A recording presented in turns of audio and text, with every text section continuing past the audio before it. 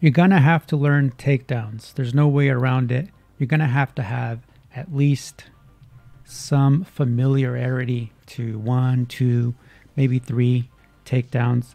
You probably want to know a dozen. That's what I believe.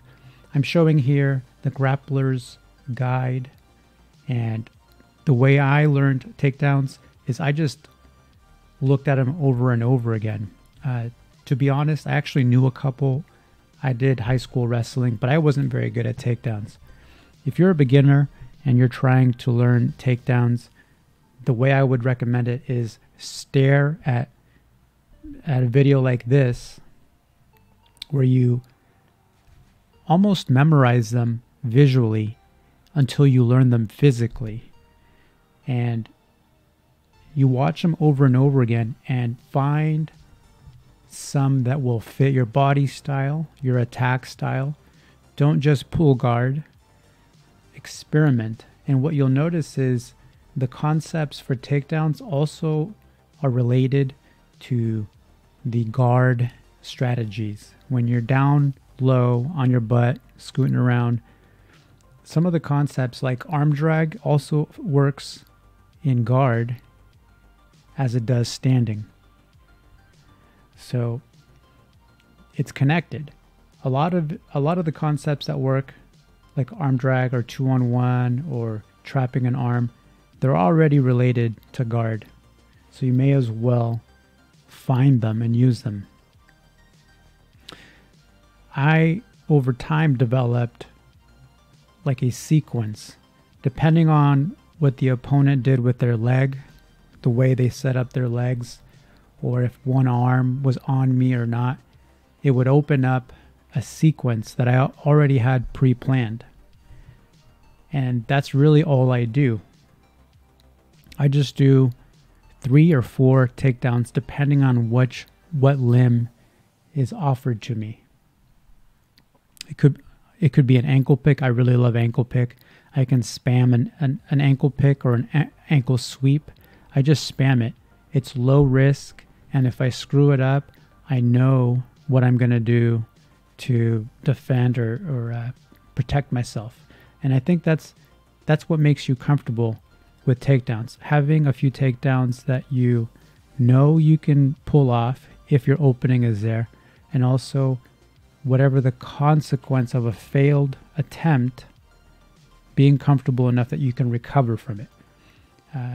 Blast doubles, for example, like where you just blast and try to take them down, it might get you guillotined. So you may not want to fire him off.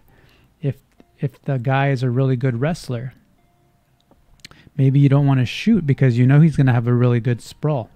These are the things you're going to want to think about when you're learning your takedowns, and also when you're with an opponent, which ones you're going to fire off. Which ones are going to be your highest probability takedowns.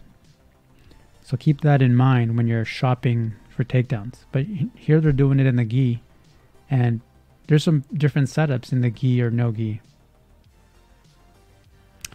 That's a good one right there. The drop takedown. Also, if the opponent is very good at takedowns, if he's a wrestler and he's just going to dominate you standing, you're going to want to have an offensive guard pull. Sometimes takedowns isn't the answer to get the fight to the ground. An offensive guard pull might be the way to go. Definitely you want to work on your takedowns, but you also want to have, like if you go against a judo player, especially in the gi, you know he's going to throw you around and hit you with the world, right? Hit you with the earth. So you may as well hit him with a X guard pull, for example, or some form of a tomonage, where you sacrifice and throw him over. That's another part of the strategy.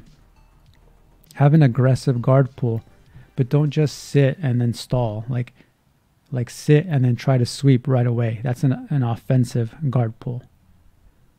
That would be a total package. Learn the hand fight so you can open up your opportunities. Learn at least 4 takedowns for each limb, 1 for each limb. Have those figured out. and then also have an offensive guard pull, so that if you know he's stronger and you have a low chance of taking him down, at least you can pull him into something where you can sweep right away, an offensive guard pull. Those are my best tips. That's what I have for you right now. If you agree or disagree, or if you're using any of this, let me know in the comments, and we'll have a chat. Cheers.